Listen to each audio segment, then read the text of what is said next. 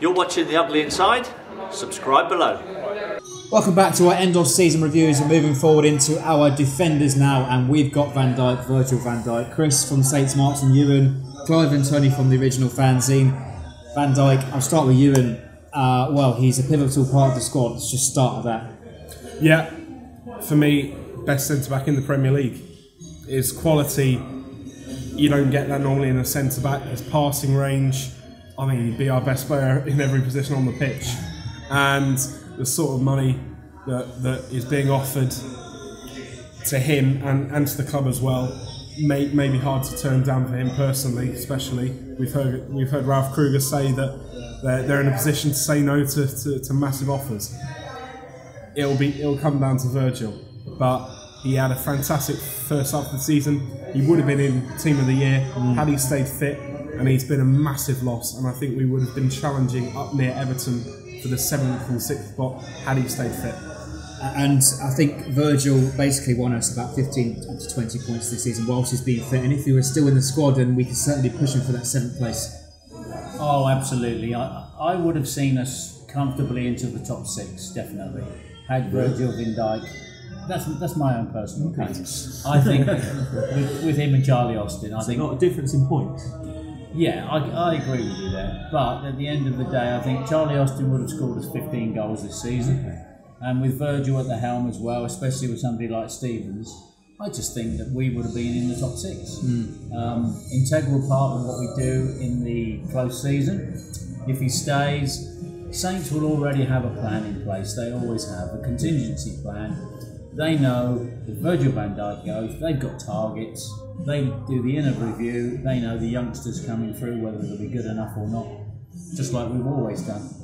And it seems like every single big club in the Premier League and every club across Europe are obsessed with Van Dijk. Yeah, I mean, there's probably not a club outside the top 6 in England that hasn't been credited with a serious interest in him. I think the money that's offered is difficult to turn down. I think even 50 million would make him the joint most expensive defender in the history of football, I think.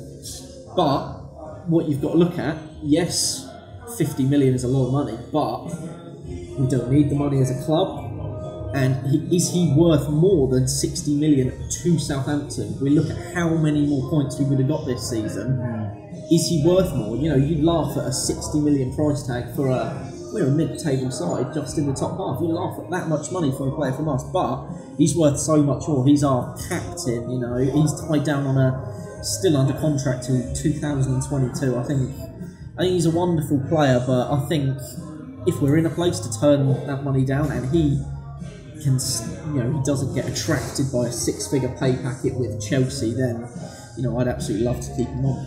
Yeah, lots of things really to take from that. And Virgil will be a test of character in the summer if he were to leave us. And one I want to add as well, when Font left us, he was given the captaincy, which is a huge indication of his importance for us at the football club. Yeah, well, probably not since Letizia has there been one player that's been so much, if you like, better than the rest of the players. In the fact that Virgil, you could almost say, was world class, not just Premiership class. And such a shame that injury. And such a shame, I'd love to have known if it was, when he first did it, he played on for 3 minutes. You know, was it the second time? Because the ball kept going to him. You know, would he have been back a lot sooner? Anyway, we're never to know. I hope we see him in a red and white shirt again, obviously like everybody else. Will we see it? Unlikely. In the reality of the horrible world that the Premier League is, I would absolutely love Saints to make a statement.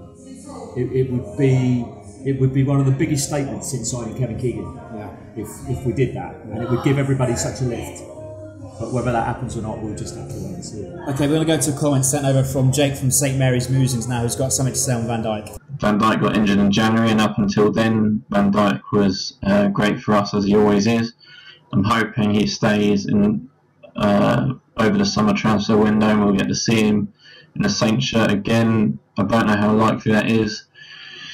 Ralph Kruger seems to think, and Caldwell seem to think, Van Dijk will be staying at Southampton for the 2017-18 campaign. I can't see it happening, but you know, what do I know? So Jake doesn't seem to think that we're going to keep hold of Virgil in the summer. Oh, yeah, I'm inclined to agree with Jake. Virgil Van Dijk is only going to get better.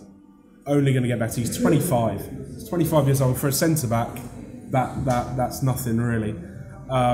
He's on a 5-year contract. That's up until the age of 30.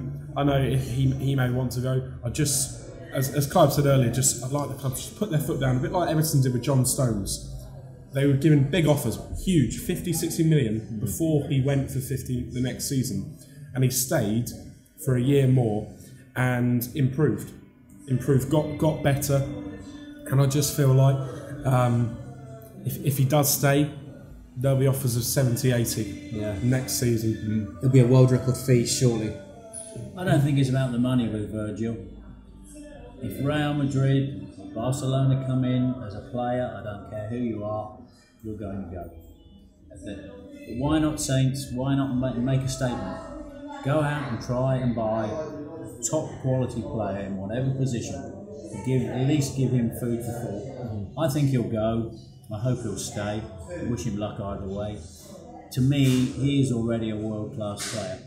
Stands out. Head and shoulders above everybody else. Let's go to a comment then sent from Nick Gregory from the Southampton away travel. Well, since he's been injured, we've just missed him so much. He's great in the air, he can run with the ball, he's brilliant at free kicks, he's just got everything, and we've really, really missed him. And that's why we're putting him down bids of 60 million, I think. Just best player we've had in a very long time. We have to keep hold of him, unless world record fee comes in like bail money. Otherwise, we've got to keep hold of him. So Nick reckons it's got to be at least bail money, £100 million. But he's been excellent for us this season, as he said. Great touches on the ball, pings the ball left, right, so controls the football match. Yeah, I agree. I think something that obviously I touched upon earlier, it's not so much the exact figure, it's how much that means to the club, how vital he is. You know, someone could argue Bale wasn't worth the money that they paid for Bale, that Real Madrid paid for him, but that's how valuable Bale was to Tottenham that season. I think it's very similar. I know Van Dijk's a centre-back, so maybe people will laugh off a fee of that much for him, but I do agree. I think we'd be 10, 15 points better off if he didn't get that injury in January. I think we could have been challenging Everton, and realistically, therefore, we could have potentially been challenging for a Europa League spot as a result. I think I'd love to keep him, but I think the best case scenario is what we maybe had with Wanyama and Mane, where we get one more season out of them, but then when you kind of get to the March of that season, it's clear they've kind of got their eyes on a bigger club, but it's difficult to see them staying beyond maybe another year. And do you think it was a case of Saints protecting their assets earlier on this season, signing a 6-year extension, obviously big plans for Virgil in the future of the football club? Without a doubt, protecting their assets. It's a wise move. They've come out and said publicly, haven't they? The board have said that they've got more players on longer contracts, trying to dictate these transfer dealings. On the negative side, let's not forget that if we do sell him, Celtic get X% of that money. So, it's not as much as we think it's going to be. But I really hope they don't sell him. Fantastic attitude. He's a leader without a doubt, and you can see he wears the shirt with pride. And he's got a great rapport with the fans. Excellent. And let's wrap things up then with a rating out of 10. Ewan, summarise this season. Tony hit the nail on the head. We've got to match his ambition. Like Ronald Koeman, he left because we potentially couldn't match his ambition in the transfer market, like Everton have done with Schneiderlin. Balassi spending big fees. If we match his ambition, there's a potential he might stay. But overall, he will end up leaving because he's that good a player. Up until the 6 months he had, 10 out of 10. Chris? Yeah, I think you'd be difficult not to give him a 10 out of 10. I think it's difficult to say there's been a real fault in his game this year. I mean, he's made strides within his own game. He was brilliant at the start of next season, but you look at the start of last season, but if you look at June to December, you'd argue that he's improved as a player, and he's still, for a centre-back, he's young. He could have another 10 years at the top of the game. I think he's been fantastic this season. I think he's been our leader, and I think he's far and away our best player, so it's got to be a 10 out of 10. Tony? He is the only player in the Premier League that makes the game look easy. 11 out of 10. Spinal Tap. 10 out of 10, yeah, he is. That's a very good comment that he's got time on the ball. He always seems to be in control. And Steptoe, I bloody hate you, you dirty little Leicester shit. Go on. Seriously. Well, it's hard to disagree with that. 10 out of 10 for me then. Virgil Van Dijk, especially if he played all of this season, would definitely give him Romeu a run for his money in the Player of the Season award. But Virgil Van Dijk immense as always. And Van Dijk is important for us. Leave us your comments in below, leave us your likes, leave us your reviews, and subscribe for more.